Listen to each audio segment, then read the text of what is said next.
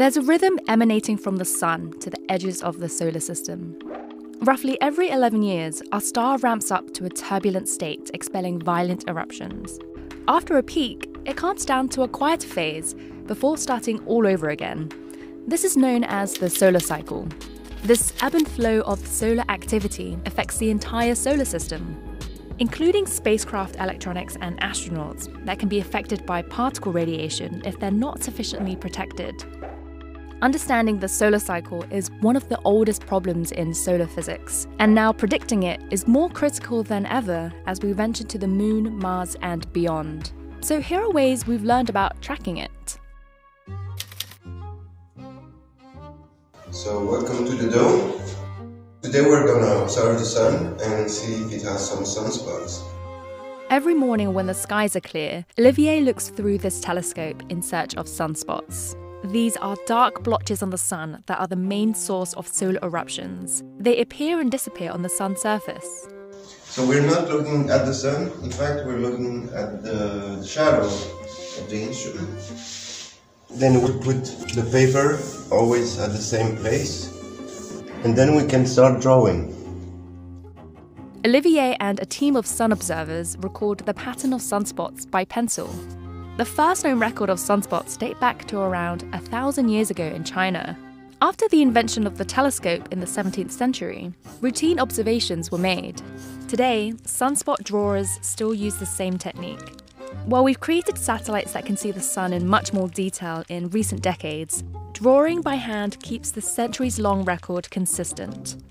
The sunspot number record goes back farther than any other instrument, allowing scientists to analyze the sun's behavior over many solar cycles. Sunspot numbers are collected from observatories around the world and are averaged. During every 11-year cycle, the number of sunspots rise from 0 to a peak and then go back down to 0 again. Scientists use these numbers to determine when a new solar cycle begins and how active a cycle is. Solar maximum, the period of highest activity, can vary wildly from cycle to cycle.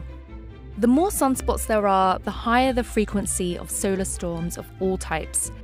Some that create aurora, and some that can affect power grids on Earth. But sunspot number isn't the only indicator we see. These numbers are often combined with other signs. At the beginning of each cycle, sunspots appear on the sun in the mid-latitudes for a brief few hours to days. At solar minimum, there are often days without any spots at all.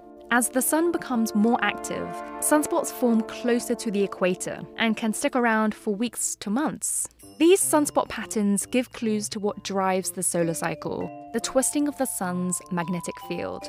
Like Earth, the sun has a magnetic field with a north and south pole. But unlike Earth, the sun's magnetic field becomes extremely complex. This is because the sun is made of plasma, a charged gas that generates electric currents. As the sun rotates, plasma around the equator moves faster than near the poles, causing the magnetic fields to become stretched, elongated, and then twisted.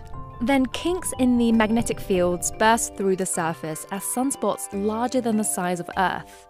As the solar cycle unfolds, more sunspots appear and the magnetic field becomes more tangled. At the peak of the solar cycle, the sun's magnetic field flips.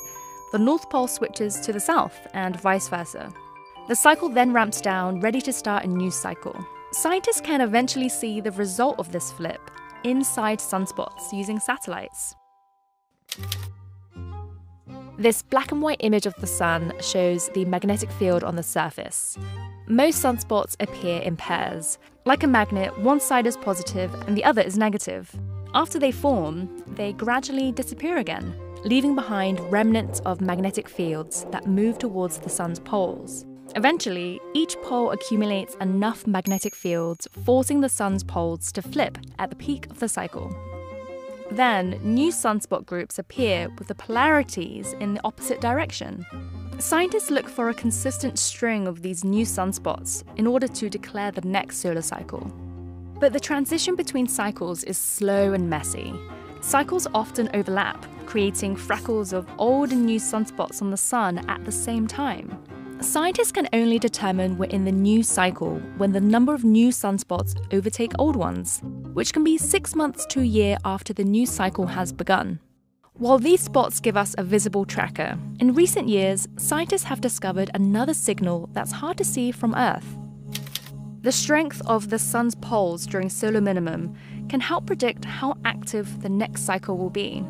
After the poles have reversed at the peak, scientists keep a close eye on it for the next few years.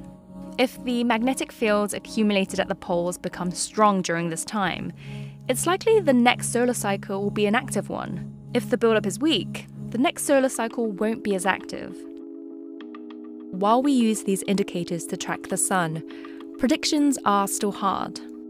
After all, we've only had detailed satellite observations of the last 4 solar cycles, and scientists are still learning about what causes the sun's cycle. So until we piece together those missing pieces, the sun, even with its 11-year clock, will continue to surprise us.